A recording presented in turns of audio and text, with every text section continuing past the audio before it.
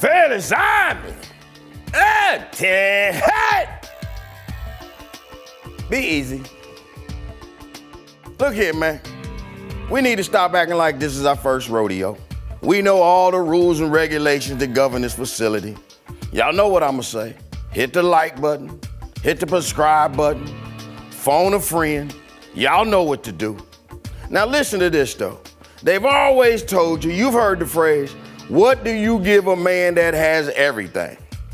Now in Jason's case here, he's a simple man with simple taste. And he just simply asks that the food that he eats be dead and that you give him a 5-star rating. Now these are just some simple things that are asked from you from a simple man. Can you please oblige him? And listen here, we here at the Fearless, we appreciate you, the Fearless Army, for mounting up and getting our new Fearless Army merch. You know, going over there getting that gear. Hey, go over to the men's section and take a look at our very own Jason Whitlock modeling some of our latest camo tidy whities. Now, you may not have believed in censorship before now, but once you see this, oh, trust me, you are. Hey, listen, we got a great show planned for you today. We're gonna head out to Washington, D.C. to see our guy, Delano Squires. I've come to the conclusion that Delano has everything in life Jason's money can't buy him. Like a beautiful family, good looks, and common sense. And as the Minister of Intel of the Fearless Army, he's gonna be coming on here and he's gonna be making some comparisons to the Julius Jones case and the Kyle Rittenhouse trial. And we also got a new recruit stepping in here today.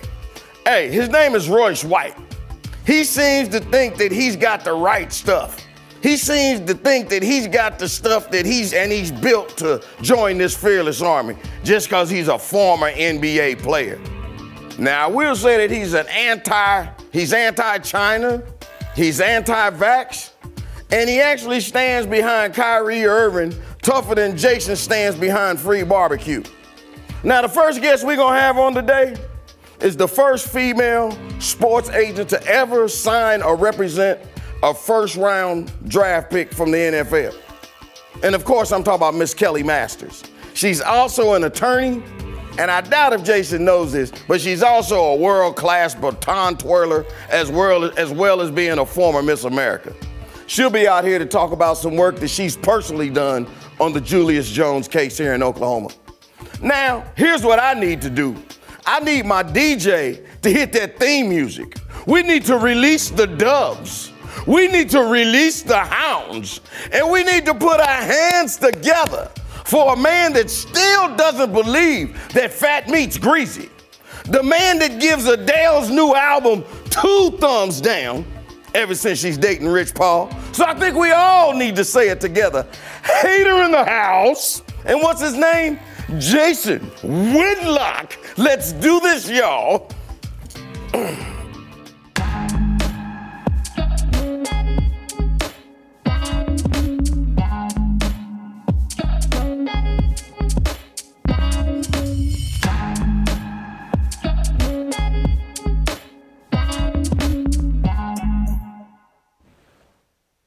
All right, great job, Uncle Jimmy. But we got to get right to it. A busy day. Possibility, I think, of a Rittenhouse verdict. But we're going to dive right into an interview with a dear friend of mine, Kelli Masters. She's a pioneer in the sports agency world. She's represented a lot of NFL players. But here recently, Kelli's been in the news because she has been working with Julius Jones, the young man in Oklahoma that was set to be executed yesterday. And Governor Stitt in Oklahoma commuted his sentence to life. I just want to disclose Kelli and her husband Dale, I consider dear friends of mine.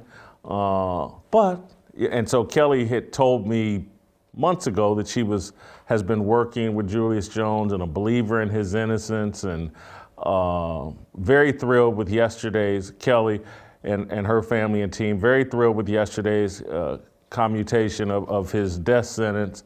And so I wanted to bring Kelli on and have Kelli help me and help you understand why she believes Julius Jones is innocent. Kelli, welcome to Fearless. I promise to be gentle, and I really appreciate you taking the time to help us understand this case. Why do you believe Julius Jones is innocent? You know, when I was first presented with this case, I was skeptical, just like I think anyone else would be if they heard just some of the details of the murder and some of the facts that were presented at his trial. I was asked initially, probably 18 months ago, was when I first heard of the case. I was asked to write a letter on Julius's behalf to Governor Stitt. And I knew nothing about the actual case, just kind of the bits and pieces that I had seen here and there that didn't sound good. And so I asked if I could dig into the actual file myself and read the entire transcript, all of the post-conviction filings, all the appeals, the opinions, all the information that did not get presented to the jury or was not considered on appeal, and all the information that has come up since then. And I can say, after my deep dive, which took months and thousands of hours of reading everything, I truly am convinced that we were about to execute an innocent man yesterday here in Oklahoma. One of the first time that I really was struck by the possibility of his innocence, I was reading the trial transcript, and there were so many questions that were not being asked of the witnesses that were being presented by the prosecution. And there were a lot of assumptions being made that I didn't necessarily see support for in the evidence that was being presented. And so as I read the transcript, I got to the part where the prosecution rested his case, and I was ready to hear the other side. And the young public defenders that were representing Julius in his trial stood up when it was their turn and said the defense rests. They said nothing else. They didn't present a single witness, not a single piece of evidence. His family was ready to testify as to his alibi. They were all together having dinner at the time Mr. Howell was murdered. So he had an alibi that was not presented to the jury. He did not fit the description of the eyewitness, and there's been a lot of back and forth on that, but I've looked at everything that I could get my hands on, and I've read the testimony, and I've seen the pictures, and I'm convinced that it was not Julius who was identified by the eyewitness, but another man, Christopher Jordan. And then the final sort of thing for me, and there are many, many questions that caused me to dig deeper and discover truth here. But one of the main things was Christopher Jordan, who testified against Julius, went on to admit to 5 different individuals that he, in fact, was the murderer and had framed his friend Julius, and that Julius was going to be executed while Christopher was going to get out after 15 years. And that's very troubling. He admitted to hiding the murder weapon in Julius's house, planting that. He actually led police to the murder weapon in Julius's house, where he spent the night after the murder. And there were just, I've spent the time. I've also met Julius. I've now been working with him pretty closely, but I asked before I made a decision to work on the case, I asked to meet him. I wanted to look him in the eye. And I am thoroughly convinced of his innocence. But even if someone can't arrive where I did after a review of the case, there are so many questions that raise reasonable doubt. And under those circumstances, I'm so thankful that we did not see an execution yesterday, because it just wasn't supportable. Kelli, I want to restate the case for perhaps people that were unaware.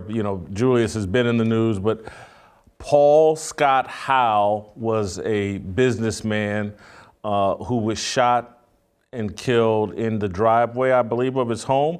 Yes. And I think his daughters were witnesses, and perhaps mistakenly, but they did identify Julius. This all happened in 1999.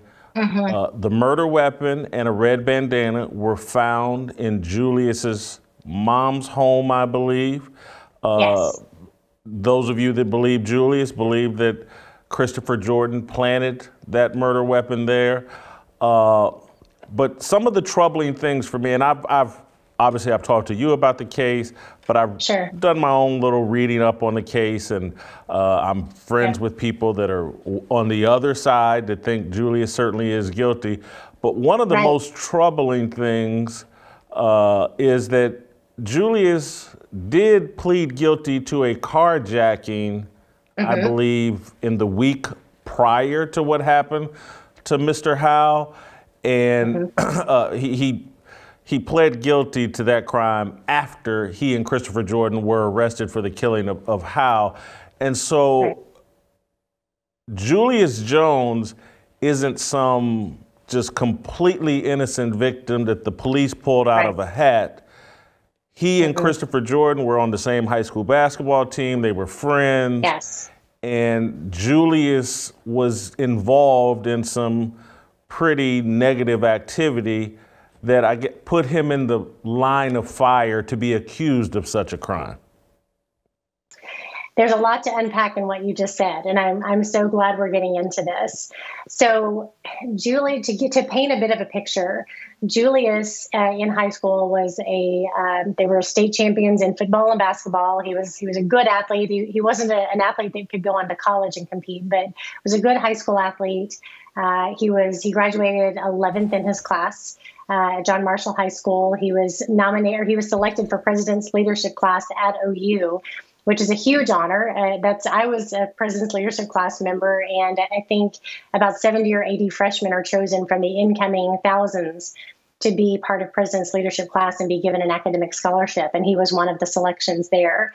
So in a lot of respects, Julius was a very smart, very accomplished kid in high school, but also a kid that admitted he made a lot of poor choices. His parents both worked. His mom was a school teacher. His dad was a veteran that was retired. And so he was raised in a good home, but they didn't have a lot. They didn't have a lot of money. And he fell into trying to impress people and started shoplifting, started stealing and selling things to get money. And he was running around with the wrong crowd. Quite honestly, Christopher Jordan and his friends were older, but bad crowd. And Julius talks about that to this day, that he realizes that his poor choices as a teenager and who he decided to hang around and try to impress ultimately led to the loss of his future.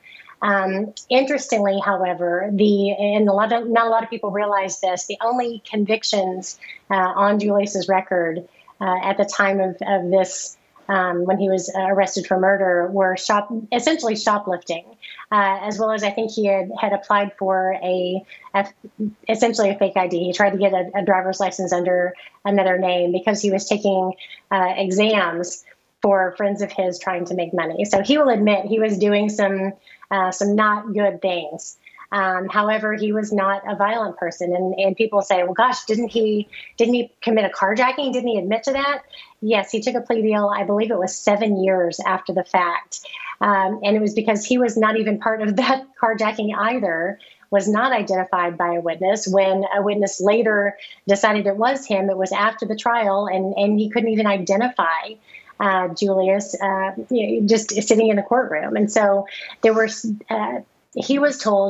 was told after his conviction for murder, when he was appealing his death row sentence, he was told that if he would plead guilty to this other carjacking charge, again, of which he wasn't part of, but Christopher Jordan was, he was told if he pleaded guilty to that, to get a lesser charge, that would help him as he was appealing his death sentence. And so he did plead guilty to that, although he still maintains his innocence in that regard. And you can look at that however you want to, and you can question the record. I've again dug in thoroughly for myself to convince myself, and I've asked the hard questions. I've asked them of Julius. I've asked them of his attorneys. I've dug through everything that I needed to know, because quite honestly, when I came into this, I didn't have a dog in the fight, so to speak. I was being asked to write a letter on behalf of Julius, but I didn't represent him. I wanted to know the truth as an Oklahoman, and looking at everything, and also now knowing who Julius was, who he admits he was, and who he is today, to me shows me that this is not a violent man. He was a misguided teenager, And I actually had him speak to one of my NFL players in person on one of my visits.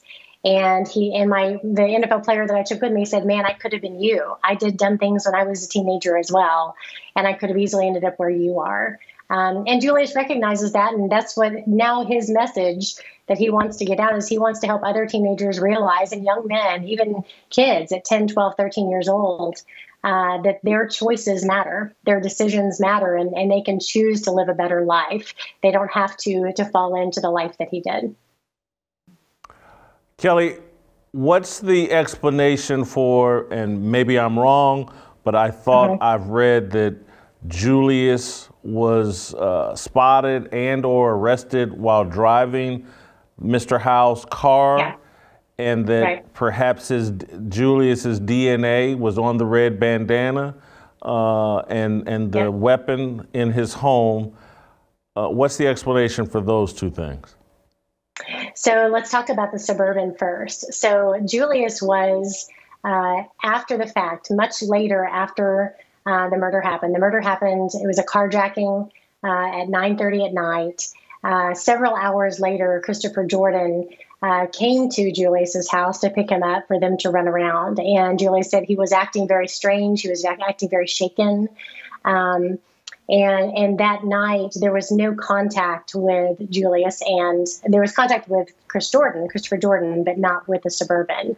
The following day, however, he got a call from one of the other, actually a guy that ended up being an informant. One of the guys that was involved, there were three that were involved in a car, basically a car theft ring, where cars were being stolen and delivered and sold. And one of those called Julius. He had met Julius. He had worked on a car of Julius's. He called Julius and was trying to find Chris. And he said, "Hey, I need help moving a car to a garage." And so Julius went over and helped him move this car. He followed the other gentleman who was driving the Suburban. Julius was not driving the Suburban. Followed him over to a garage. The garage owner, it was not really a garage, it was a part of the car theft ring, claimed that there was, quote, a body attached to the car, meaning that someone had been killed. And so they left the Suburban there at a grocery store not too far away from that chop shop. And so that was the one time that suddenly Julius realized, okay, these guys have done something really, really bad. I should probably go and share this information. But he was scared because he was associated with them. He wasn't part of what happened, but he had been around them. And so he was concerned that he would then get targeted with being part of this. The night that Paul Howell was murdered, the two eyewitnesses, or two witnesses that testified at trial against Julius, saying that they spotted him with a Suburban. Again, one of them, and I may have misspoken earlier on the other carjacking, one of the witnesses who claimed that he saw Julius driving the Suburban could not identify him, and ultimately said, well, it was a black man. I can't identify him, but it was a black man that I saw driving the Suburban. And then the other was the girlfriend of the man that was involved, Liddell King, with the carjacking, and with the potential, with the attempted sale of that car after the carjacking. It was the girlfriend of that man. And so naturally she had not only the desire to protect Liddell King, her boyfriend, in that relationship, she was also, and this is in the record, she was trying to obtain reward money for turning in any information to help with Julius's conviction. So there were no uninterested eyewitnesses that could have pointed to him driving the Suburban that night. And again, his alibi checks out. It just simply wasn't presented to the jury. On the red bandana, when I met with Governor Stitt about 10 days ago with the legal team, we took a DNA expert with us, the DNA expert that had been hired by the attorneys that now represent Julius, who are from the Federal Public Defender's Office. They wanted to test the DNA on the bandana. It had never been tested during the trial. It was tested. And what they were able to do, they were not able to conclude that it was, in fact, Julius's DNA on the bandana. But what they did find was they found DNA for at least 4 men. One of them had 7 markers out of the 21 that matched Julius, which I believe the benchmark is 8 for the FBI. There have to be 8 markers to be considered a match. So it wasn't an exact match, but it was close enough to be determined that it most likely was Julius's DNA. The problem with it is the DNA that was found on the bandana was not what you would term crime scene DNA. It was trace DNA. So what had happened, the police had spent hours digging around through Julius's home, through his room, through his clothing, through his bedding. They were finally directed by Christopher Jordan himself to, quote, look out on the roof. So they went through a door in Julius's room and found the gun and the bandana tucked inside, basically a door to the attic. Or as Christopher Jordan said, the roof. That's where they found the gun.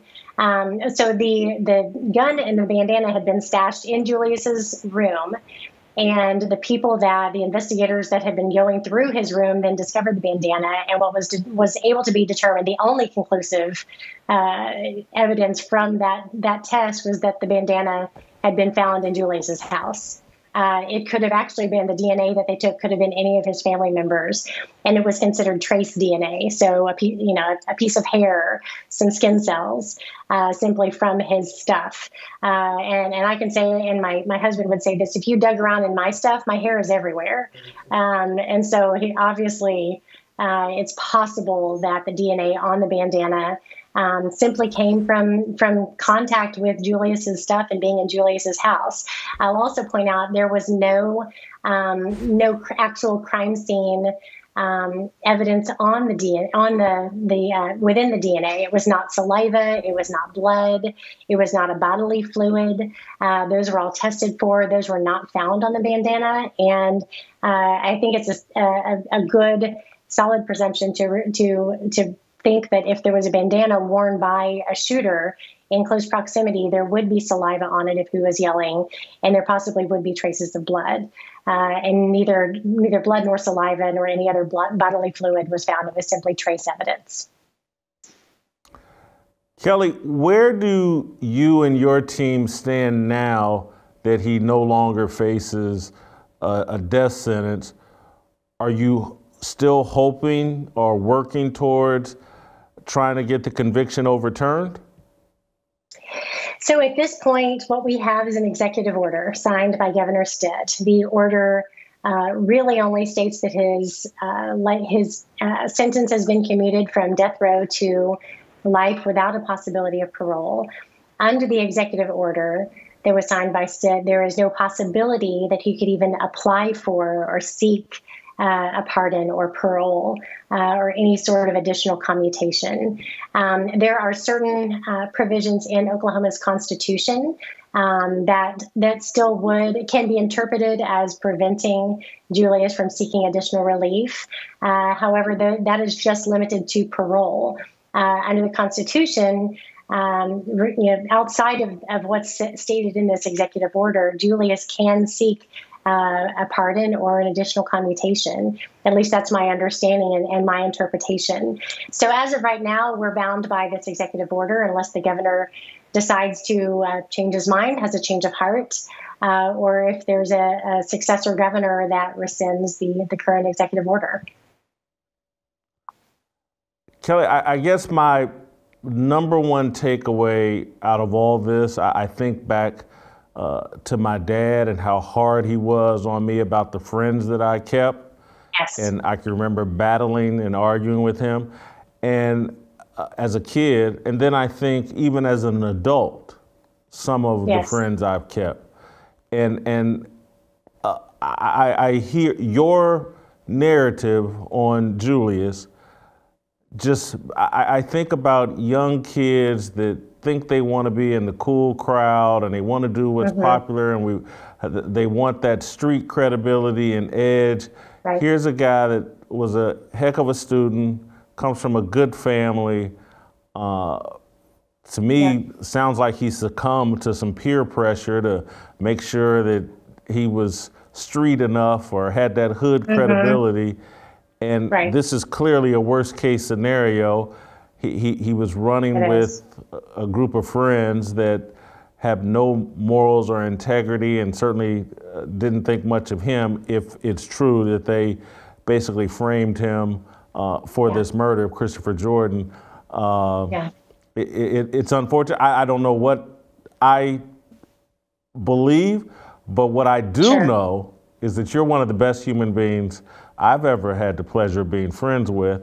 I want our audience to know, I don't want to, Kelli can define herself, but I just want to be crystal clear. Kelli is not some stereotypical bleeding heart liberal who just jumps on the side of anything that's against the establishment or against law enforcement. Again, Kelli and her husband are two of the greatest people I've ever met. I don't know all of their politics. I do know they're believers. I do know that it's hard to be it's hard for me to think as highly as Kelli without me and Kelli agreeing on a lot of things. So I don't want people to hear this and just think, oh, this is just some flaming liberal person who, falls for every story in the book. The reason why I take it seriously is because I know Kelli so well. And so I appreciate you coming on and sharing some of Julius's story and that side of the story. And I was very happy for you and Julius yesterday because it's kind of crazy. You thought it was going the other way, Kelli. You did. 24 hours earlier, you gave me bad news, and then out of nowhere, I mean, how shocked were you yesterday when it turned your direction? I think I'm still shocked. And yesterday, as I was driving to McAllister, I was on the phone with Julius, and it was we were preparing him for his death. And I really, not that I had given up hope, but I was looking at everything realistically, and I really believed that the governor's mind was made up, and that we were going to see him executed. And when I got the call, it was just about 10 minutes before noon when the announcement actually came by email to the rest of the world. I got that call from the governor's office, and they just simply said, wanted to let you all know, this is a private conversation, but wanted to let you all know that we are commuting his sentence to life without parole. And I think I had full transparency. I had been so emotional for the last few days. And then when I got that call, I didn't really tear up. I didn't, maybe I was in shock, or maybe it just confirmed something that I believed in my heart all along, and that we would see him live to see another day. And that we would continue to be able to tell his story and see positive come from this. And that's what Julius ultimately wants. He admits again that he was, like you said, bad company corrupts good character. He was running around with the wrong crowd. He was engaging in poor behavior. He just set himself up to be framed and accused for something this heinous. But thankfully we did get that call, and today is a very different day than I was expecting it to be. And it's a different day than I expected it to be as well, Kelli. I'm going to share with you now as we let you go. Kyle Rittenhouse not guilty on all counts. Wow. So appreciate you joining us today. And when we come back, we'll get into the Kyle Rittenhouse not guilty verdicts. We'll talk with Delano Squires about it. First, let me tell you about my good friends from Good Ranchers. For better than organic chicken, see our friends at Good Ranchers. For beef that's been grass-fed and grain-finished, see our friends at Good Ranchers. To deliver a great meal for everyone in your family this holiday season, see our friends at Good Ranchers. Only through Good Ranchers can you experience the best food brought to your home from farms right here in America, 100% American, 100% of the time. Your local grocery store can't compete with the quality of food you'll get and our online competitors can't beat our prices. So this holiday season, you need to have Good Ranchers on your table. Go to goodranchers.com to buy now or subscribe today and save 20% off on each box of mouthwatering meats. Subscribing brings the cost down to less than $5 per meal. Plus, right now, get an additional $20 off and free express shipping if you go to goodranchers.com/fearless or use the promo code fearless at checkout. That's $20 off, free express shipping at goodranchers.com/fearless. Know where your meat comes from with goodranchers.com.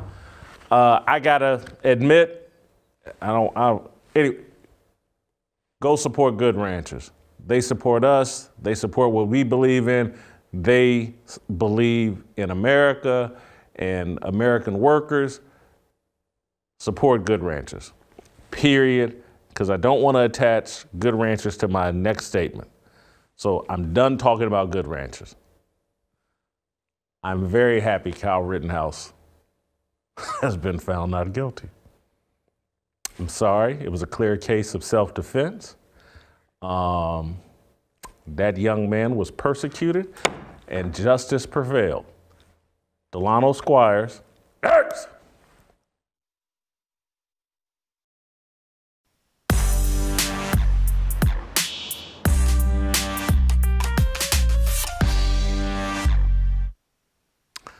All right, welcome back.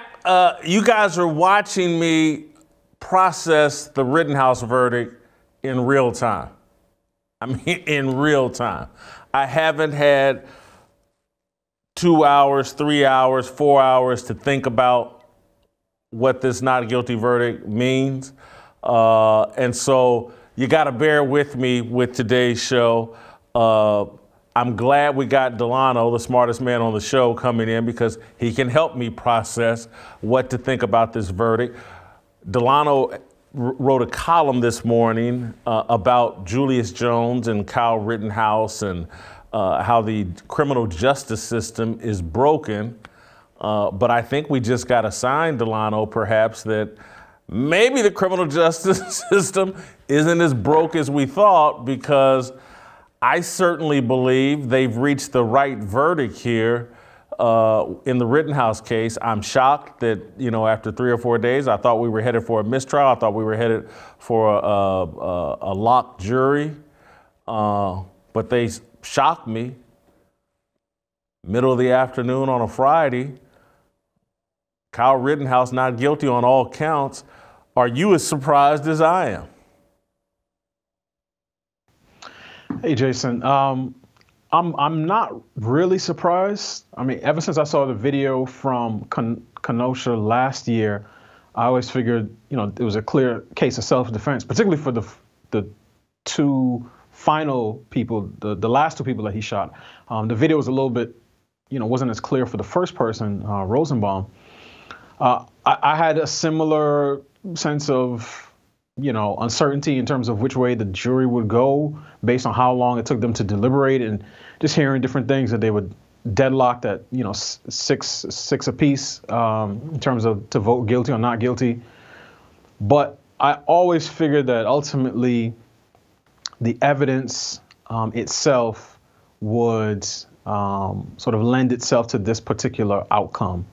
I will say this, though. My argument about the criminal justice system being, or our justice system being broken is not so much that the laws are not there.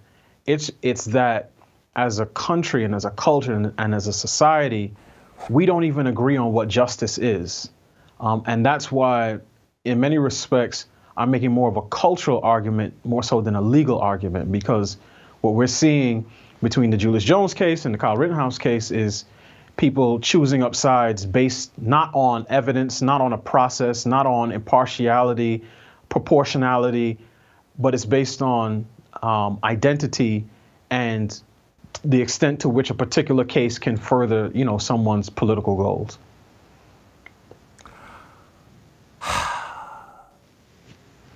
I'm a slow thinker. And what I mean by that is, like, I really need time to reflect. And sometimes in a conversation, I can be clever and quick, but on something this big, I like to sit with myself for an hour or two. I like to go sample other people's opinions and see if it sparks anything in me. And so trying to process all of this in real time, I'm sitting here in this moment feeling hopeful because I think these 12 jurors did something here very courageous. I think that the ramifications in Kenosha, we'll see tonight if there's rioting and looting and arson. But we've already seen MSNBC trying to get aggressive and or intimidate this jury pool. I would anticipate these jurors are going to be harassed and that their life is going to be different moving forward, but they still managed to do the right thing. And that's why I kind of always thought it was going to be a hung jury, a deadlock jury, because I just thought they would pass the buck the way the prosecution passed the buck, because the prosecution could have ended all of this very early on. Look at this evidence. Look at what was going on in Kenosha the 24 hours before this. Look at what was going on that night. Clearly, this young man had a reason to feel like he was in physical jeopardy, and they could have not brought charges. But that would have put the prosecution in the crosshairs. And so instead they brought a case and put jurors in the crosshairs. And I just feel really good that there are at least 12 people, and I don't care that it took them 3-4 days to get there, but there are at least 12 people in Kenosha, Wisconsin, knowing the consequences of this verdict, still did the right thing. That makes me feel good about humanity. If we see this kind of courage from these 12 people, and I believe 8 of them are women, I believe, or 7 of them may be women, I can't remember. But it should, men need to stand up and maybe it will inspire some courage amongst the rest of us. I think that's a good point. To your other point, you're right, to your main point, what we saw is the system, and again, we're talking about the legal system and then the court of public opinion, because those two things are hard to disentangle. But we saw it bend, but it didn't break. There was a lot of pressure put on it from last year with then candidate, Joe Biden, suggesting that Kyle Rittenhouse was part of a white supremacist militia group, absent any evidence, to even over the last couple of weeks, MSNBC and CNN really turning up the race rhetoric dials and trying to make this a case, make this case a referendum on racial justice, where, when in fact, all the people that were involved are white. So I think what we saw was those people trying to put their thumb on the scales as much as possible. But Lady Liberty, thankfully, stayed blind. And one of the things, Jason, that I've learned over the years is to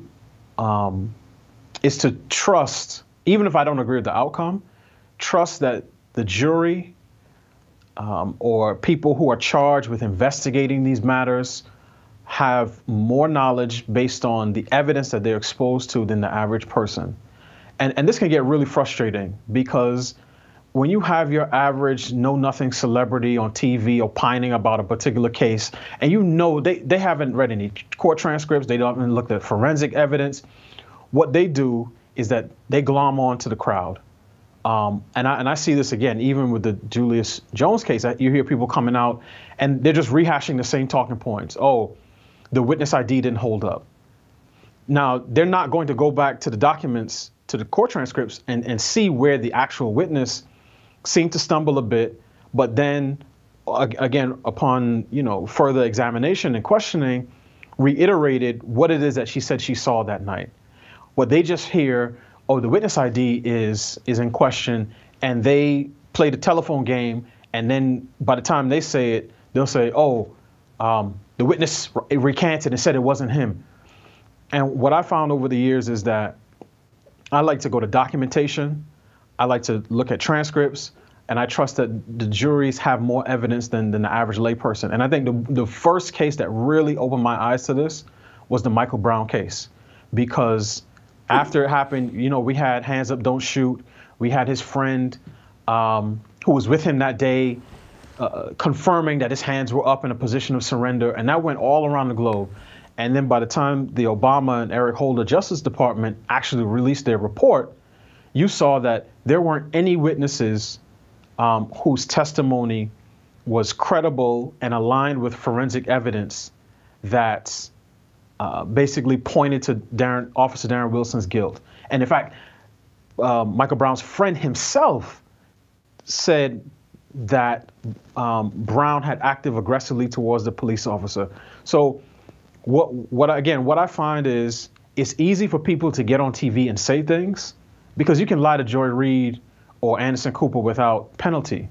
But when you are under oath or when you're talking to the FBI, all of the TV shenanigans have to go out the door. And that's how you got the one person who survived being shot by Kyle Rittenhouse, I think Gabe Grosenkreutz or whatever his name is. He was on, I think his attorney was on TV basically contradicting his own testimony, where he said, Rittenhouse did not fire at me until I pointed my gun at him. His attorney made it sound like, her client had her hands up when Rittenhouse fired. So as I said, it's easy to lie to TV personalities because there's no penalty.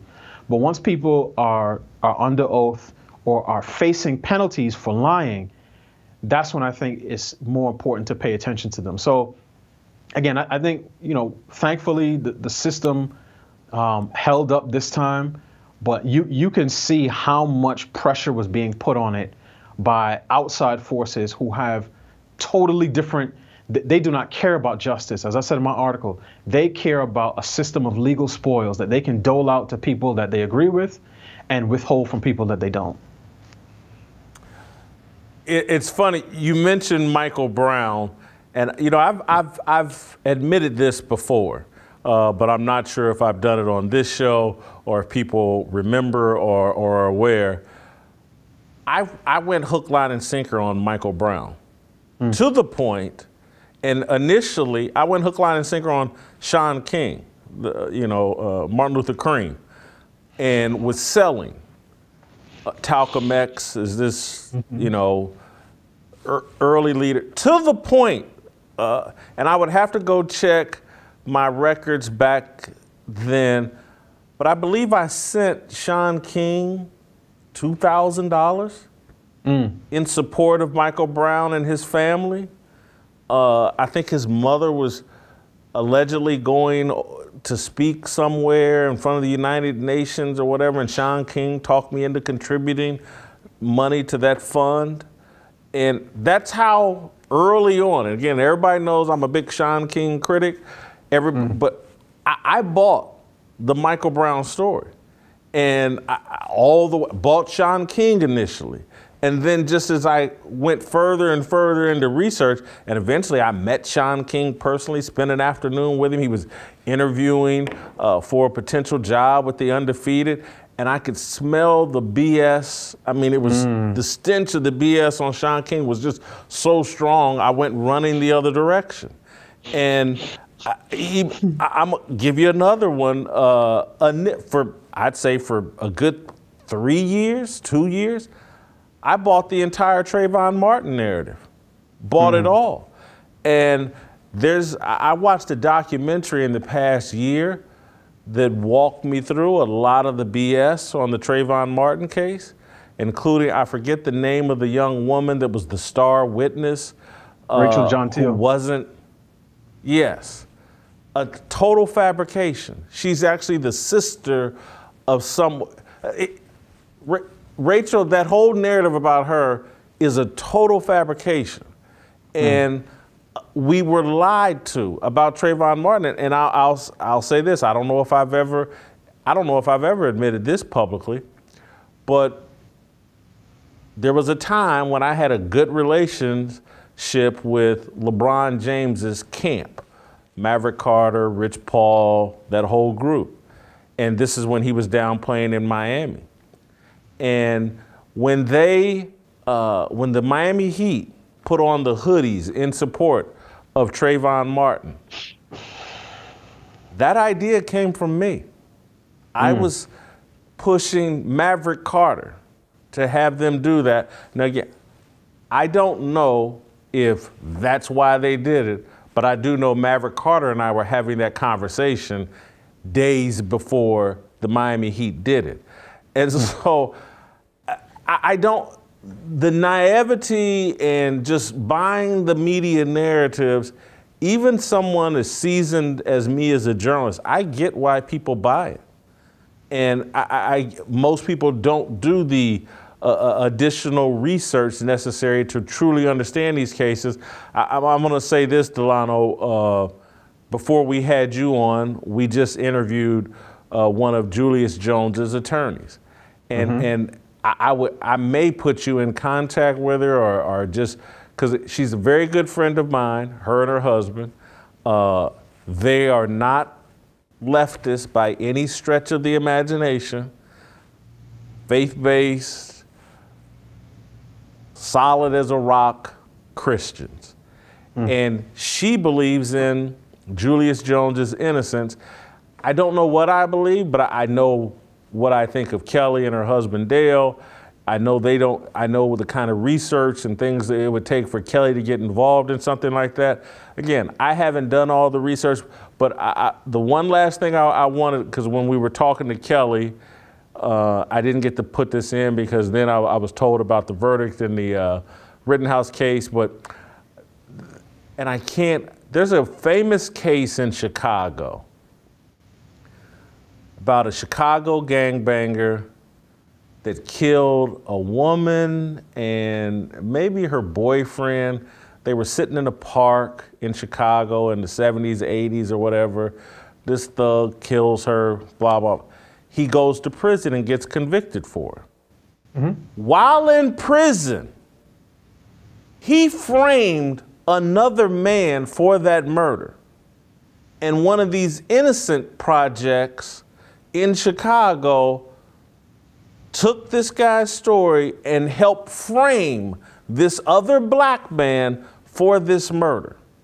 And they sprung. They used it. This guy's been sitting in prison for years. He frames another man while he's in prison for this murder, for that murder. An Innocence Project and a group of well-intentioned white liberals get involved and get this man that was framed convicted of the murder and get this gangbanger sprung from prison. It's one, and so it's incredible what can happen with these innocent projects and just these narratives that can get spun using the media. I'm telling people need to, and hopefully before this show's over, I'm gonna look up the guy's name and tell you the story, tell you the documentary. You can watch it for yourself. But these media narratives and the way they get spun out and who's in control and what the real agenda is, because again, these people that ended up framing the guy for the murder in Chicago, their agenda is to end the death penalty. Right. And so they can have a good agenda. You know, a lot of people, a lot of Christians may agree with that agenda. But the way they go about it, sacrificing another man to let a guilty man out so they can have a narrative of, oh, look, the criminal justice system, look how corrupt it is. And I didn't get into this with Kelli, but all the way, because I didn't go all the way. But, you know, part of the Julius Jones thing that I don't buy is like that the investigation was tainted by racism because one of the cops allegedly showed up on the arrest of Julius Jones and called him the N-word. And I know that's supposed to be the end-all be-all unless you're Joseph Rosenbaum. You can use the N-word and because you're on the right side of, but I'm just sitting there as a cop, black or white. If I show up and I believe you have murdered a man in his driveway in front of his children, I really don't care what name they call him. I really don't. And I'm sorry for saying that and perhaps offending some people. But anyway, I'm just trying to think this through. I do want to give you an opportunity because I thought your column was great. The Rittenhouse verdict has, kind of overshadowed everything. But are there more points you wanted to make about your column today that we haven't gotten to? Yeah, I want to make a couple points, right? I think there are plenty of reasons for well-intentioned people to have questions about or object to the death penalty. Some of those moral, religious, ethical, administrative. Some people think it's not the government's job to execute people. Some people think the government is too incompetent to ensure that innocent people don't get executed. Some people think about, racial inequities. So there's all different reasons for people to not be pro-death penalty. And I'm a person that believes that part of what justice demands is that the innocent go free and that the guilty are punished. So if Julius Jones is factually innocent, not whether he could be found not guilty by a jury based on reasonable doubt. I'm talking about he was not there, he did not participate in any way, shape, or form in this crime, then he should go free. So I want to make that clear. But part of what I want to talk about in my column is the tendency for the left to find more sympathy with criminals, even people who are convicted criminals, right? People who then there's not even a question of whether they're innocent or not, than with victims. So that's why I referenced Stanley Tookie Williams, the co-founder of the Crips, who this was well over a decade ago. When he was coming up on his death sentence, you had celebrities from Snoop Dogg and Jamie Foxx to all different other people trying to petition Governor Schwarzenegger at the time, who was governor of California, to commute his death sentence. And that just goes to show you where their priorities lie, right? They would much rather put their moral force behind trying to get the co-founder of the Crips spared the death penalty than putting any attention on the thousands of people who are, whose family members are killed each year, and half of those people being black folks. So that's part of my issue. And to me, justice, as I said, demands that the innocent go free and the guilty are punished. On the flip side, when the guilty are not punished and when they're celebrated, that also has an effect. It creates perverse incentives in a society, because now we're to the point, whether it's in the mainstream sort of culture, whether it's in, quote unquote, black culture, particularly in hip hop culture, where any garden variety rapper who's up on charges, serious criminal charges, free this person, free Yayo, free Pimp C, whoever it is. And nobody ever asks, okay, so what did this person do to get arrested? And to what extent should we have any sympathy for the victim and their family members? And you see that playing out time after time after time in our in both our, sort of the conversations around criminal justice and how we, look at culture. And you hit the nail on the head. These people are against the death penalty, but they're very specific on the cases that they take up, right? Because if they were principled, and in this case, I'm going to name one name who I've often criticized, but in this case, I'm going to give him credit, which is Mark Lamont Hill, who is a principled death penalty abolitionist, who has said publicly, I don't believe Dylann Roof should be executed. Now, none of the people we're talking about, Kim Kardashian is not going to make that argument on CNN. Van Jones is not going to make that argument on CNN, right? They're very selective in who they want to target, because this is about a broader agenda to destroy, dismantle all of the things that they think make America a racist, patriarchal, sexist, sort of oppressive place for marginalized groups. And the last thing I'll say is this. As I said, you can tell a lot about a person based on who they defend and who they attack. And for me, the way the left throws around the term justice is extremely telling. And that's why I end my article by talking about when you see how they defend, again, like convicted criminals, Julius Jones aside. Again, I go to Stanley Tookie Williams. I can go to a number of other people whose cases they've taken up.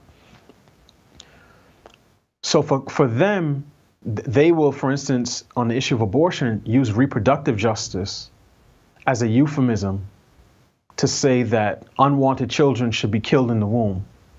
But criminal justice is how they characterize trying to spare the most vicious rapists and murderers from death. And to me, that says a lot about people. When they think that the ultimate innocence, right? No one more innocent than a child, because, you know, a baby doesn't ask to be born.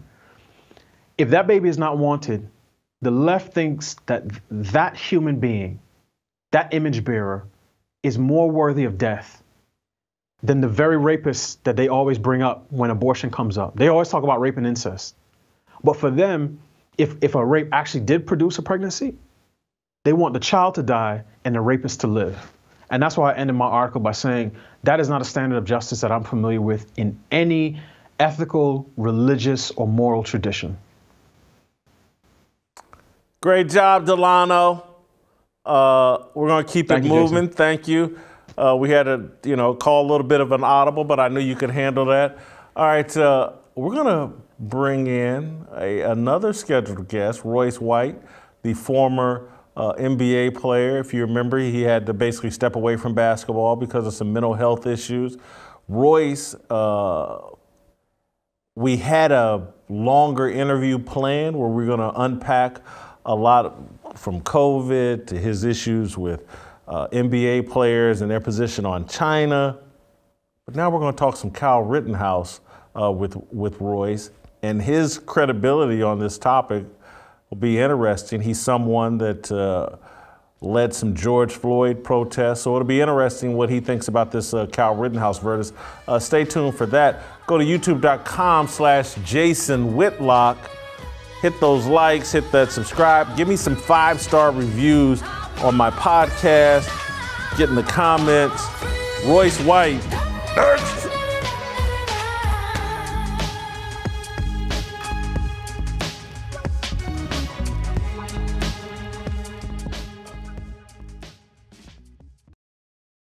All right, welcome back. Look, the Rittenhouse trial has kind of taken us off or the Rittenhouse verdict has taken us in a different direction than what we planned. We had scheduled to interview Royce White here, former Iowa State basketball star, kind of like the second iteration of Marcus Fizer from Iowa State. I covered Marcus Fizer in the Big 12 when I was working in Kansas City, and Royce White kind of with better ball handling skills. But anyway, Royce was a first-round NBA draft pick, 16th pick, I believe, overall in the draft.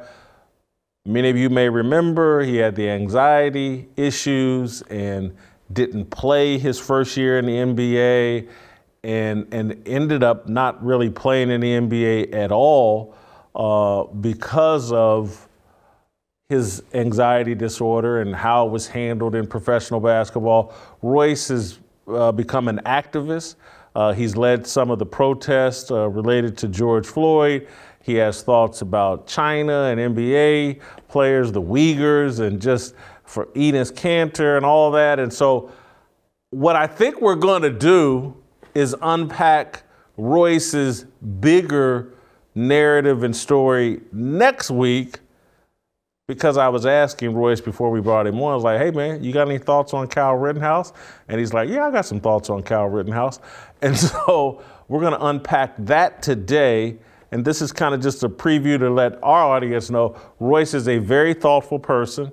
You may not agree with everything that he says, but there's no disputing the fact the guy's got some intellect. He's a thoughtful person. He's given all of his opinions a lot of thought. And so I can't wait to hear what Royce has to say about the Kyle Rittenhouse not guilty verdict. We may talk a little George Floyd. But anyway, Royce White, welcome to Fearless. Glad to have you, and we'll just jump right into it. Not guilty on all counts for Kyle Rittenhouse. What does Royce White think about that? Well, I think it was the right verdict. I'll just say that. And first, to go back and tease out just a moment of what your intro was there. My career. And this correlates to what we're going to talk about here, I think, a great deal. I think a lot of these issues are connected in many ways. My career never worked out, and I never played because the neoliberal machine is categorically afraid of intellectually competent black men, such as myself. And the mental health conversation or debate between me and the NBA was just a proxy. And I think the Kyle Rittenhouse case is a proxy in a similar social dynamic. I led the biggest George Floyd protest here in Minneapolis, and we actually marched on behalf of Jacob Blake. The reason why is because, yes, the state has a monopoly on violence, and this is where I think people have to start.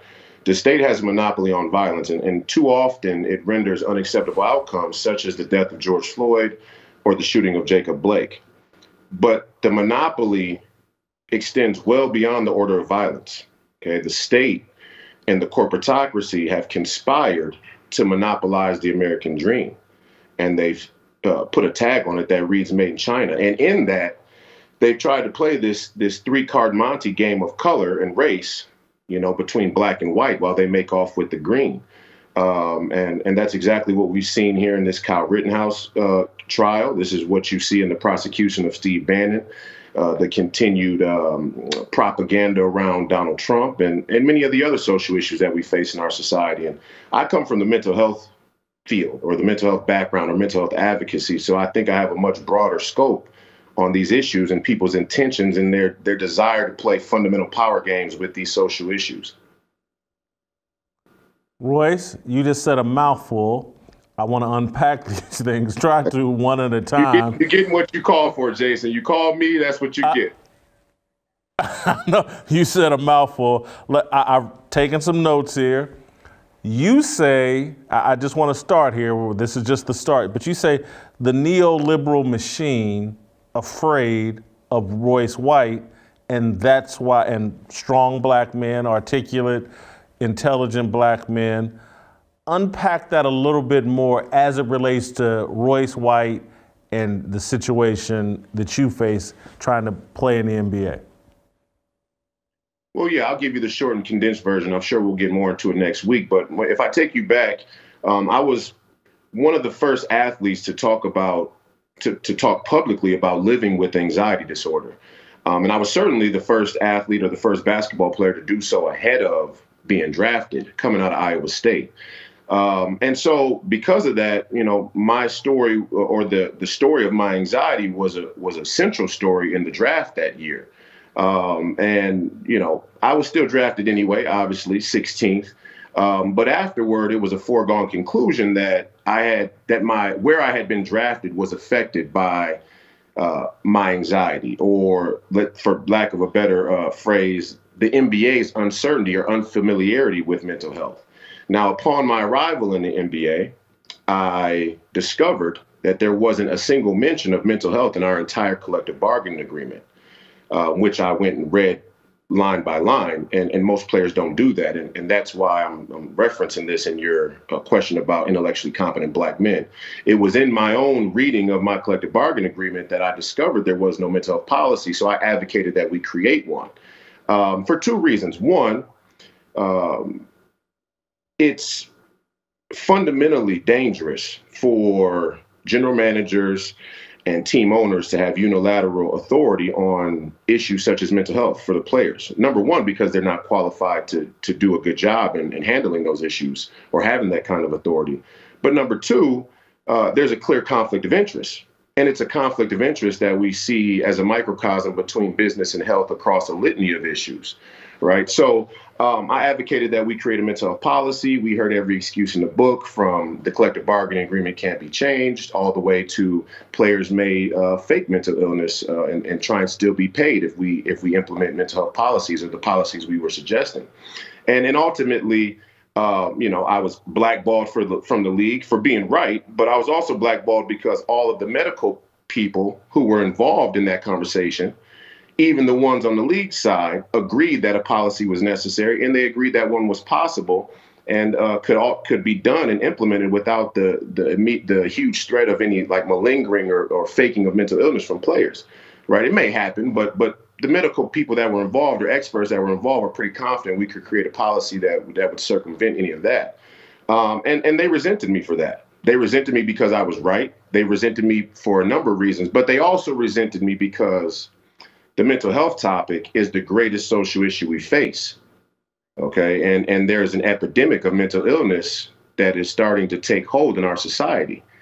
And not only did their industry, the entertainment industry, and a lot of this neoliberal, elitist, modern society want to have the freedom to be predatory around the human psychology with the emergence and proliferation of social media and big tech. But they also know that I knew that the mental health conversation is much bigger than the scope that most people discuss it in, which is, mental illness, anxiety or depression or PTSD or, all of those clinical diagnoses. But in our conversations behind closed doors, I told the NBA, as I've tried to advocate for a while now, that mental health is better described as the human condition and the place where mind, body, and spirit converge into the perceivable existence. So I take you through all of that to say, me being able to articulate that and bring those issues full circle is exactly what the neoliberal machine is afraid of. And that's exactly why many of your listeners probably have a completely different picture of who I am based on headlines that were all, written and promoted by the liberal machine, the mainstream media liberal machine. Royce, I want to get us to talking about your position on George Floyd and Jacob Blake and Kyle Rittenhouse. But you're saying so many interesting things that I don't want you to, because we'll get into this next week. But I am fascinated by, if you had, and this is a selfish desire from me, so I'm acknowledging this up front. But if you had just come in and played in the NBA, and again, what I'm about to say is very selfish on my part, and it's probably irresponsible to say, but I'm just going to say it. If you had put your anxiety or disorder on the back burner and just played in the NBA and developed as an NBA star, it puts you in position to really have a massive platform and confront these things that you're talking about and really be a voice, a credible voice, standing up for the players and for athletes in this point of view. No, yes, you disagree? Yes and no. I mean, I hear what you're saying, right? And I feel what you're saying, and I appreciate that you are basically saying that I would have been able to become a pretty good basketball player and had a bigger platform. But here's the issue with the premise. The issue with the premise is, number one, spiritually, seek first the kingdom of God and his righteousness, and all these things will be added unto you. And the heresy against that spiritual, that spirituality, that doctrine is why America and the modern society is where it is today. But just in your example or scenario, let's say I did play. Let's say that I did not talk about the significance of the mental health crisis or epidemic, or that I didn't sound that alarm. There is no level of success underneath elitists who have authoritarian designs where truth tellers get to tell unadulterated truths. This is why LeBron James is still silent about the Uyghurs, and he's as powerful and as successful and as productive as a basketball player as we could possibly imagine. There isn't a better basketball player, arguably, in the history of humanity. Certainly isn't a more powerful one or one with a bigger platform than LeBron James, but he can't talk about the Uyghurs. So why would I assume that me being successful would allow me to talk about mental health when the time came? You'll never be allowed to talk about the things that matter the most underneath a system that doesn't want you to, no matter how successful you become. And that's the pipe dream and the delusion of grandeur that many of us have about elitism, because we've been conditioned in this culture of elitism. But becoming elite underneath authoritarians doesn't make you safe. And we see that with the probable kidnapping of the Chinese tennis star there in China for speaking out against government officials. Now, she may end up being found and maybe she's unharmed. But certainly China has a history of snatch and grab of political dissidents. And we covet that authority here in America and in the West, right? We have democracies and we have constitutions. So we're a little bit, we have the thin veil of democracy to cover it up and smooth it over. But we covet the authority of Xi Jinping, and we like that authority. And we have designs that move in that direction here in America. So 5 years from now, when the CCP in China has fully taken root, and the minds and the hearts and the fundamental supply chains of our society, is that when Royce White was going to be able to come out and say mental health was the greatest social issue we face and policy needed to be directed toward it? No. No, I'm going on the fiery line first when they take over, and so are you, Jason. So, I definitely know that. So now help me understand your position on George Floyd, because I see George Floyd as part of that process, this racial justice smokescreen of, let's point everybody at race and let's miss the bigger picture. And let me add this, Royce, I don't know if you know this, but I have a cousin, Anton Butler, who I helped raise. He was killed by police in Indianapolis in 2012. So I don't come at these issues. I paid for the funeral. I helped raise him.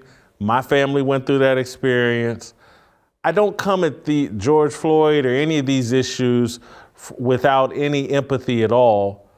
But I see George Floyd as a tool being used to sow seeds so that we can demonize America and argue what we need to do is be more like China. I see George Floyd, I see Jacob Blake, I see all of that. That's cut from the same cloth. That's all part of the same strategy. And you're 100% right. I mean, I'll just come out and say it. You're 100% right, but we have to be able to utilize the nuances of these social dynamics enough to understand that while George Floyd may be in fact used as a three-card Monte for a neoliberal agenda, a globalist, authoritarian neoliberal agenda, his death was still unjust. And his death, in fact, was a byproduct of the same underlying authoritarian, reckless monopoly on violence that will come twofold for all of us when the neoliberal agenda does take over. So whether people see it or not, just because a neoliberal machine or neoliberals go out and protest on behalf of George Floyd, that doesn't mean that their authority in the future wouldn't see the same outcome for George Floyd. And that's why Black male leaders like myself who went to the front lines had a huge conflict and friction with the, let's say, feminist LGBTQ sellout Black men coalition, because we understand that the fight is about sovereignty. And if we don't have sovereignty, then the authoritarian rule and the death of the citizen will see more people end up like George Floyd. And there's definitely a disconnect on the ground between people on the grassroots level who are interested or believe that Black Lives Matter, let's say, and the Black Lives Organization from a political strategy position. So I agree with you that George Floyd and Jacob Blake and all of them have been advantageously used by the neoliberal machine to undermine America. But there is a rightful criticism of America that should happen. And when people talk about America, sometimes we get confused in talking about America as the idea or America as the current political situation. And in our current political situation, there's two Americas. And there's always been multiple Americas, you could say, but right now there's a clear divide in America. So, there is a rightful criticism to happen about America, and George Floyd should rightfully be at the center of it. What is the scope of authority and violence that is rightful or just on behalf of the state? And that's a good question, and it's one that people should continue to ask and push back on when situations like George Floyd or Jacob Blake happen. However, the canary in the coal mine with all of it, as you've alluded to, is that there is a profound level of neoliberal racism that supersedes any level of right-wing white supremacy that they try and decry. Now, you really just hammered my point there in terms of liberal racism is one of the greatest scourges. This convincing Jason, of young Black people. Here's what I faced when I went out and led the protest about George Floyd. We didn't go to the first precinct in Minneapolis. We went to the Federal Reserve because we wanted to know where our $30 trillion went, right? Where's the $30 trillion of national debt that have been run up over the last 12 years and siphoned off by our elites and paid for the rise of the Chinese empire. That's what we wanted answers to. And we understood that the pipe dream of authoritarianism is how the negligence has festered and allowed police departments to become a byproduct that are underfunded. They wanted to defund the police. I'm sitting there going, where'd the $30 trillion go? It didn't go to our hospitals. It didn't go to our roads. It didn't go to our airports. It didn't go to our schools. It didn't go to our police departments, right? It went to Afghanistan. $6 trillion of it on record went to Afghanistan, but it went to a bunch of other elitist and globalist agendas. So, we faced neoliberal white women who wanted to empower and create this unholy alliance with grieving Black women, with afraid Black women, where the new hard line for revolution is about sexual identity and sexual preference. And as a Black male leader, I went to the front lines and I said, those things can never be the foundations of revolution, because the claim is that the state has a fundamental monopoly on violence and they're willing to transgress that monopoly. So we're talking about a violent dynamic. Okay, so symbolic revolution isn't an option, right? And they don't want to hear that. And the reason is they don't want to revolt. The neoliberal machine does not want to revolt. They don't want justice. They don't want freedom. They don't want democracy. What they want is people in charge who share their ideological beliefs, and Black men are not included because part of their ideological beliefs are that all men are bad. And that's what we're seeing in the Kyle Rittenhouse case. Brother, you just knocked it out of the park. That's why I'm not in the NBA. That's why what? That's why I'm not in the NBA. You just knocked it out of the park because the Kyle Rittenhouse thing, and we've been talking about it all week, but it's like man's instincts, man's role is to be a protector. It's in his nature. And so this 17-year-old boy looking at his father lives in Kenosha. He had a job in Kenosha. I think he had grandparents in Kenosha. He's looking at his city being vandalized and looted and arson and all of that. And he's like, well, I'm gonna go here and try to do my part to protect it. And the liberal machine does not want men trying to protect anything. They want us to stand down and act like we all have vaginas.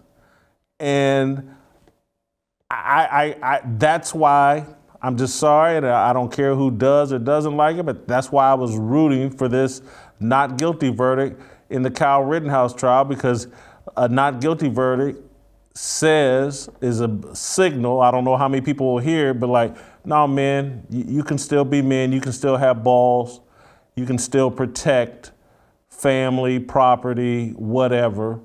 You can still give in to your natural instincts.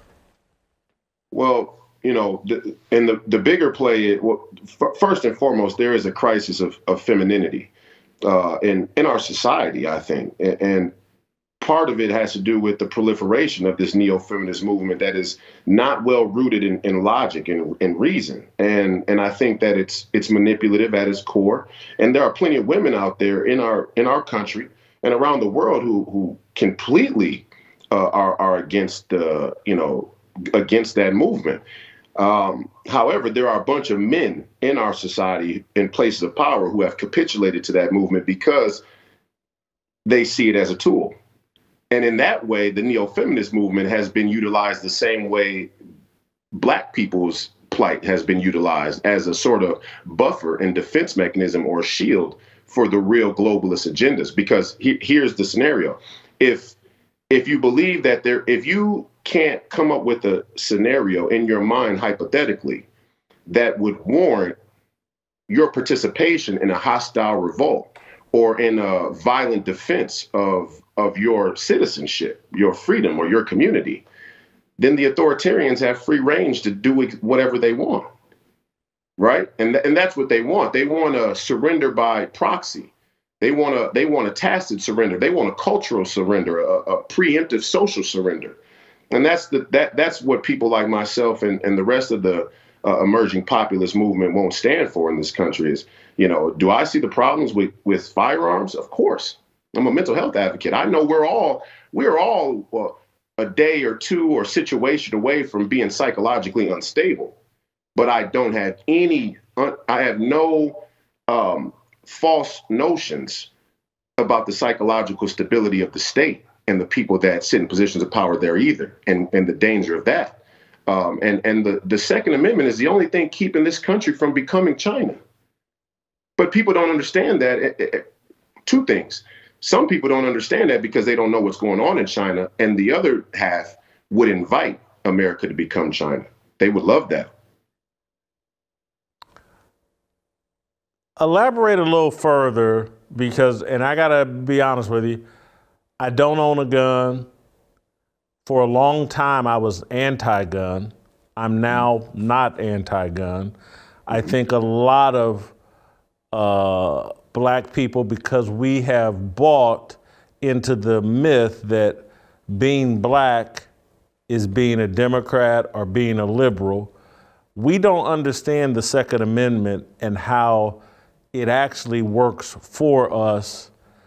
And so could you please unpack that, explain that so that I can send it out over social media and I can just, anyway, unpack why the Second Amendment actually works for us, not against us. Well, look, in my letter to the NBA, which I published about 5 years ago now and turned into a book entitled Long Past Overdue, I say that in the final analysis, we are in such a place psychologically as a society that guns do create a very real threat and danger. Because like I just said, people's psychological stability is so in flux, and their moral foundations are so weakened by where society has become that we're all psychologically vulnerable just to the ebbs and flows of everyday life as American citizens in the West or anywhere in the world. It's a crazy new world out there. However, people don't understand the fundamental math around governmental control. Okay, we only have so many troops. We only have so many police officers or law enforcement of whatever variation. And the fact that everyday American citizens are able to own firearms is exactly why they can't go door to door and force you to be vaccinated. Right. It wouldn't be safe for them to do that. And many of the police officers or law enforcement in this country, they know how many guns are in America. Right. There's 5 guns for every person. Right. So and that's also why a foreign power would have trouble coming and invading America on American soil. They may attack us, but to actually come and occupy the ground here in America would be tough to do because every few blocks they'd be facing random gunfire. People think that the insurgency in Afghanistan is an issue. Let a foreign power try and invade America and go door to door, street to street. They're going to face a volley of gunfire every few blocks. That'd be Black communities, white communities, Latino communities. It doesn't matter. So, there is a fundamental mechanism that the Second Amendment does protect our freedom. But again, a lot of people have lost their individual constitution. Individually, I'm not talking about the United States Constitution.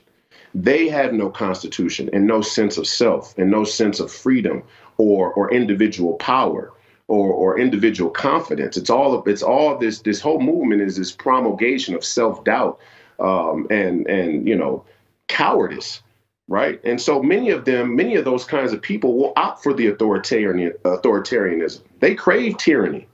And that's what we're seeing in this country. All these anti-Second Amendment, folks, they're not doing it because guns are dangerous. They're doing it because they crave tyranny. They want to be decided for. Like Dr. Cornel West said, people love, relinquishing control and having someone make decisions for them.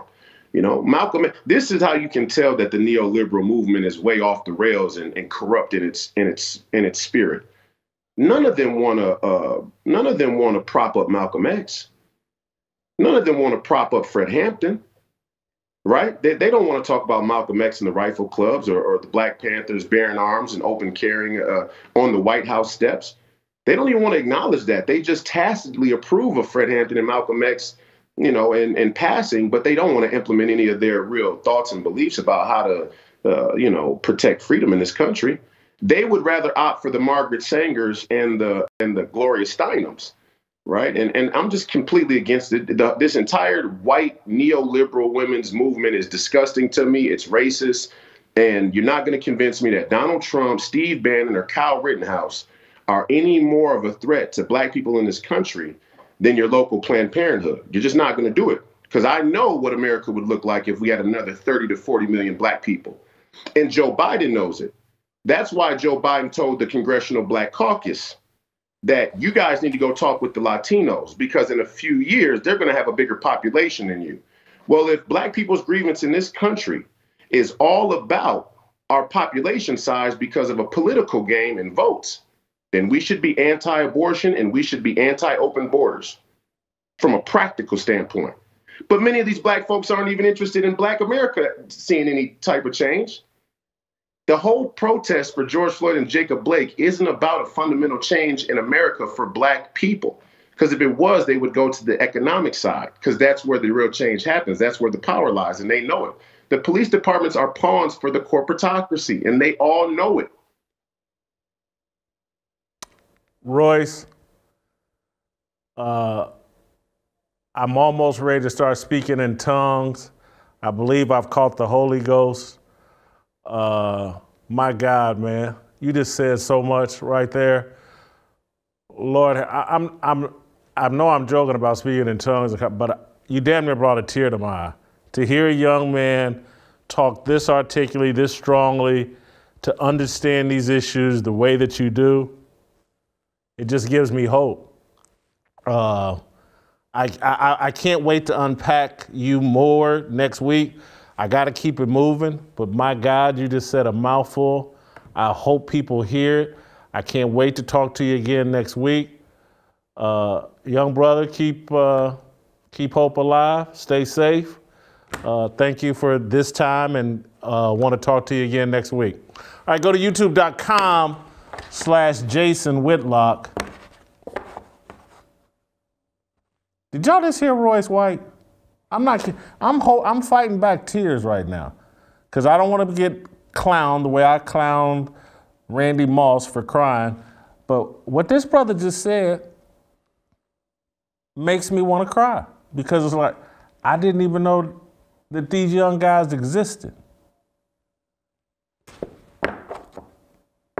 Could you imagine if LeBron James had Royce White's balls and intellect?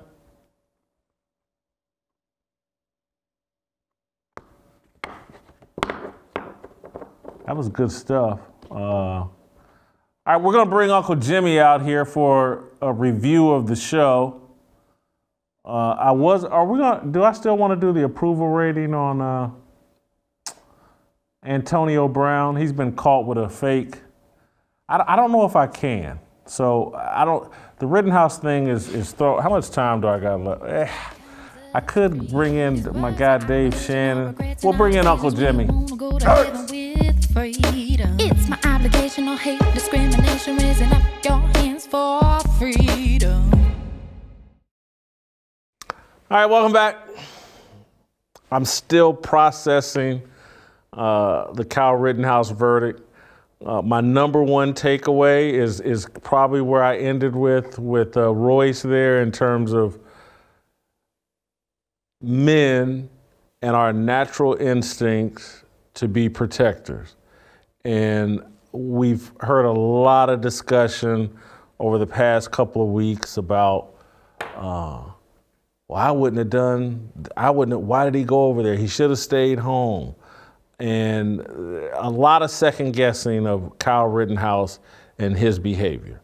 And I just want you to sit back and ask yourself, if your community, where you're father lives, where you hold a job, where your grandparents live, was being looted and burned. And there's all kinds of violent activities, again, that the corporate media has not shown you in terms of what was really going on in Kenosha in the aftermath of the Jacob Blake shooting. There's video of horrendous attacks on citizens there in Kenosha. Tucker Carlson showed a video, dozen people stomping and beating a white business owner that was trying to protect his business, and he was surrounded by a swarm of mostly peaceful protesters who kicked and stomped this man into the ground. It looked a lot like Reginald Denny getting pulled out of his truck after the Rodney King verdict. But the media won't put that in your face and give you an accurate picture of what was going on. And so this young boy, the night before, not the night of the shooting, but the night before, went to Kenosha, it's my understanding. His mother didn't drive him there, the lies, and he crossed the state line with a gun. It's not true, the gun was already over in Kenosha, but he signed up and wanted to protect his community and provide medical help to people who were being brutalized. It's all on tape. And we want to sit around and second guess Kyle Rittenhouse. What's he doing there? He should have stayed at home, blah, blah. And some of that I can almost understand if it were consistent. If we're going to second guess Kyle Rittenhouse's behavior, why was he there? Don't get upset when people say, why did George Floyd resist arrest for 30 straight minutes? Why did George Floyd try to pass off counterfeit bills? Why did George Floyd fill himself up with fentanyl? Again, because if you're going to criticize and second guess Kyle Rittenhouse, you need to be open to people second guessing and criticizing your favorite victim or martyr. And so, again, there are people, just like people will say, I could never see myself doing what Kyle Rittenhouse did. There's a lot of people. I could never see myself doing what George Floyd did. I'd never be in that position. I'd never be hyped up on fentanyl. I'd never be passing off counterfeit $20 bills. And I certainly wouldn't be arguing with the police for 20 or 30 minutes and resisting arrest and talking about I'm claustrophobic and I can't get in the backseat of the car. I wouldn't have done any of that. And I've been pulled over by police many times. I wouldn't have done any of that. And so my problem with many people is there's no consistency of logic. It's just, hey, this is what's trending over Twitter. This is what they're saying over Instagram. This is what I'm supposed to believe because of my skin color, and I want to fit in, and I don't want to be a sellout, or I don't want to be accused of being racist. I just want personally to protect this country, protect the freedoms that we have in this country. Those freedoms have served me and my family well, and we were not born with a silver spoon in our mouth. And so Kyle Rittenhouse's instincts to protect his community, and that was his community, because again, where he lived in Illinois was a 20-minute drive from Kenosha. His mom lived in Illinois. His dad lived in Kenosha, Wisconsin. It's his community, his instincts to protect himself and his community, no different than my father's. My father carried a .38 revolver every day that I knew him. because his instincts was to protect himself, his business, his property. My father pulled that gun several times, protecting his business and himself. He didn't pull it on the police. He pulled it on mostly peaceful criminals. So I just, to me, this is a good day for men with balls. If you don't have any, it's probably a bad day. If you want to see the rise of the matriarchy, it's probably a bad day for you. If you are someone who hears someone banging at the door in the middle of the night, and you think it's criminals trying to break in and rob you, if you're the type of person who would get out of bed and bring your woman with you to go see who's at the door, it's probably a bad day because you ain't got balls. You're not really a man. You're a coward who doesn't want the responsibility of being a man. You want to run to the media. What a tragedy. Breonna was shot because I wasn't man enough to tell her, baby, you stay back here. I'm going to go see who's at the door. See, when your stupidity of firing that first shot with your woman standing in the room with you, your stupidity cost her her life and escalated a situation. If you're one of those type men, it's a bad day for you. You don't think logically, you think emotionally. You're a coward. Bad day. Good day for me, though. I got no problem with Kyle Rittenhouse. Glad he's free.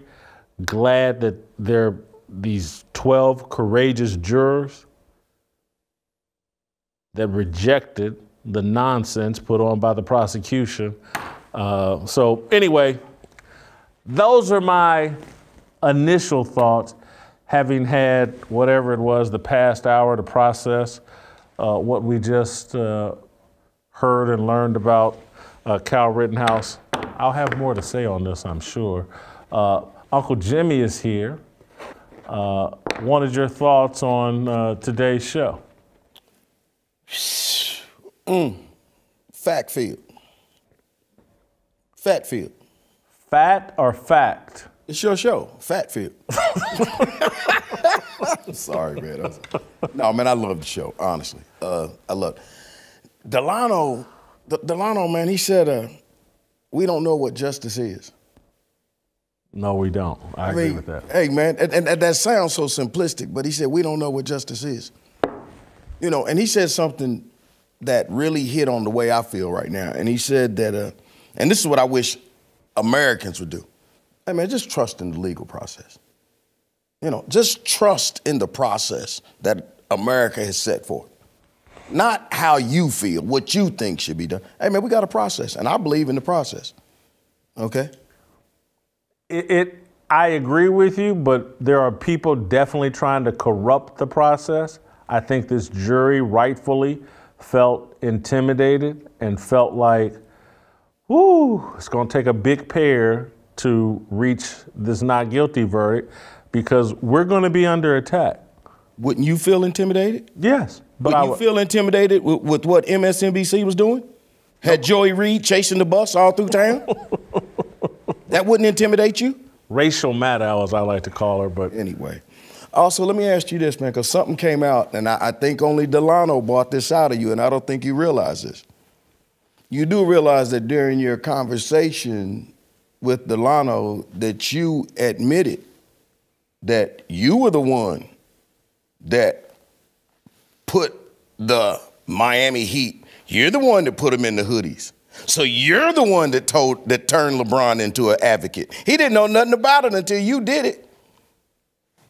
I said that I certainly was having that conversation, and at that time, you know, I think LeBron was going down this path either way, but I hear what you're saying, and trust me, I have certainly given it thought and wondered about, you know, my role or but you're older than LeBron. Huh? So you don't feel some form of acceptance to where, like, maybe you was influencing LeBron? Perhaps, but I'm just telling you, at that time, I had bought the narrative the media was spinning about Trayvon Martin, and I wasn't, a lot of stuff that the media does, Jim, blows my mind, because if Trayvon Martin, when did that happen? 2012, 2013? I wasn't fully in tune with how corrupt and how dishonest the media was at that time. Johnny Cochran told you. Oh, wow, that happened in 2012. I thought it was 10, yeah. Yeah, 2012. I wasn't fully aware of how dishonest the media could be and how manipulative it could be at that time. And that's, I mean, trust me, I've always been a media critic, but I used to think like, well, the media's got some standards and they got editors, and the media is, at that time, I certainly believe it. The media really is the enemy of the people and wants to dismantle this country. I wasn't in that mindset then. And so I bought the Trayvon Martin story, and you know, certainly regret it now. Are you saying Don was right? Are you saying Donald Trump was right? Fake news. Fake news. Definitely fake news. Well, another thing that Delano said real quickly, and this was amazing to me, and he just says it so smooth. He says, we live in a society where we will kill the child, but save the killer. Save the rapist, yeah. Well, I was trying to just make it easy. But yeah, we'll kill the child, but save the rapist. Well, look at the stuff Royce said. I thought what Royce said. I ain't got to Royce yet. I ain't got to Royce yet. Yeah, Royce White. I don't know, man. I think Royce wants a job. I think Royce wants to be part of the Fearless Army.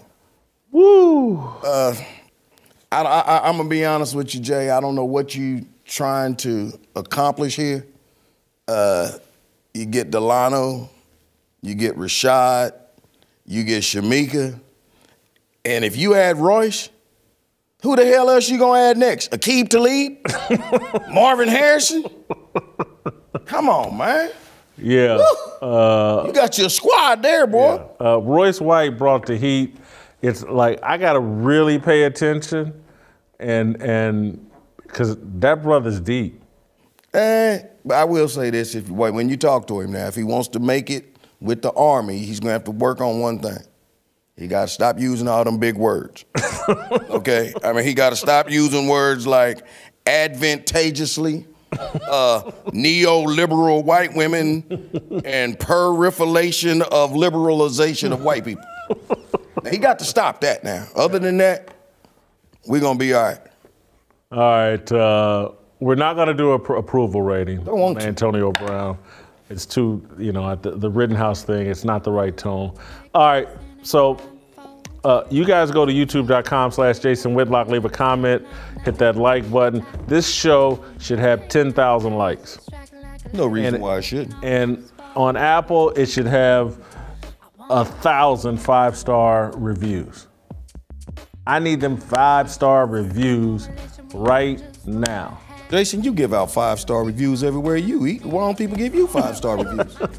Fair exchange. Right is right, wrong is wrong, and ain't no in the middle, bro. I agree. I hear tomorrow. We'll see you next week.